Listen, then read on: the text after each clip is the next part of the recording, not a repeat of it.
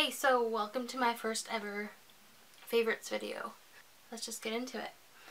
So I'm gonna start off with Chipotle. I just can't get enough. Okay, so lately I've been eating gluten-free. So I will get either their barbacoa or carnitas. This is just really funny. I'll get both brown and white rice. The pinto beans, sour cream, cheese, guac. And yeah, I know guac is extra. So yeah, that's been my not so guilty pleasure. Next off, I'm going to start with music. And I've been super into Death from Above in 1979. Been listening to The Physical World. Just typing it into YouTube here. Clicking on the first guy here. And yeah, lots of tracks. Fun times. Check it out. And then I've also been using this app. It's a pedometer. And it's called Pacer. Don't know if you can see this. That's that, and that's just my count for the day. Next ales, oil of oregano.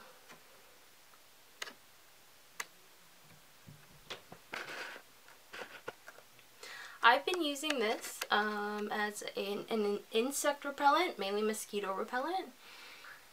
And it's actually a really good treatment for after bites. I've been spending some time up north and also down here in the suburbs of Ontario. You will get mosquitoes at night. I was up in Midland in a cottage country, and I went into this little aromatherapy boutique, and I picked up these body washes. I'm going to link their website, evocativeessentials.com. What's great about these is there's no soap in it, so there's no sodium lauryl sulfate, and it's all like botanical ingredients, and it's super concentrated and smells amazing. I've been using the patchouli one, and there's also the lemongrass ginger that I have. So I'm gonna sort of get into sort of skincare stuff. I've been using this makeup remover. It's kind of like what's that brand that people use? I picked this up at Walmart, and I think it was about $12. And I'm almost halfway through. I've been using it a lot, but it works really well. And it's paraben free, oil free, alcohol free, and hypoallergenic. And it's great for sensitive eyes. I have sensitive eyes. So let's get into skincare. So this is a product that has the active ingredient, I think it's called red algae or something like that. So basically what it does is gives your skin the ability to absorb moisture 1,000 times more than it would be able to naturally. And so I've been just putting this on before my moisturizer. And the moisturizer that I've been using is one I've been using for quite some time. So it's the First Aid Beauty Ultra Repair Cream. And I picked this up at Winners for $12.99. And next up is, I've been using this Beauty Blender. And this came in my March Birch box. And I was so happy about that. I've tried other cosmetic sponges, but I find the texture of the Beauty Blender is just perfect. And I found that the texture of this Beauty Blender is just perfect. It's just the right amount of softness. And I just wet it, I use it, it's great, I love it. These ones, like the ones you get at like the drugstore and Winners and stuff, they're just like really rough and tough. Next up is, where'd it go? Oh, okay, so it's Benefit Roller Lash.